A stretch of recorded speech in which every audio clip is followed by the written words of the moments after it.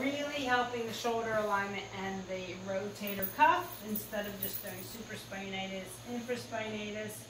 You really want to cover the whole, the subscap up in here, all the way up across the withers. Yes, it's yawning, nice. Come around to the front where they probably have some dents. Thank you very much. Then you want to come into the, I know you like it. The scapular spine, you get the supraspinatus. So multiple passes. So nice. Look how pretty you're putting your neck. We've already done this once and lasered. And we're going to do some more underneath here. So very nice. A lot of elbow grease. Coming into the front again. And then coming up the very back of the scapula to really, really get that rotator cuff and some of the other shoulder muscles, chest muscle, the biceps deep in there. And then I want to do this little technique I'm calling rainbow technique, if you can picture. This is the cervical spine.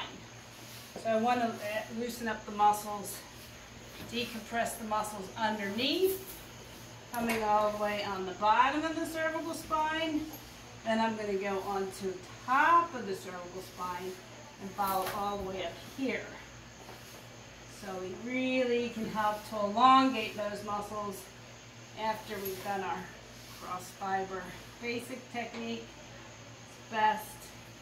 Then we want to get to loosen her upper trapezius and her crest. And I call it the rainbow technique, because if you thought of this being one color and another color here, the better we get that loosened up, the better that arc to their neck can be. So they can really lift up to the base of the neck and have better posture. So I'm doing underneath that line of the crest, trapezius. Then you're going to come way close to the mane. Kind of like to loosen it up if there was an overcheck. Oh, so nice. And you can see, this is where her neck wants to go down and get a little bit hued. So we've loosened things up, and she's actually arching her neck. Oh, I know, you were. Yes. And then really loosen up pretty. So we come all the way up here. Very nice. Lovely, lovely.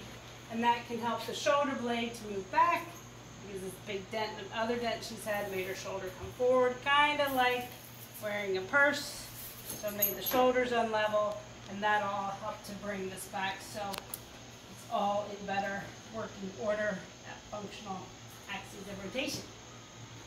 Very nice.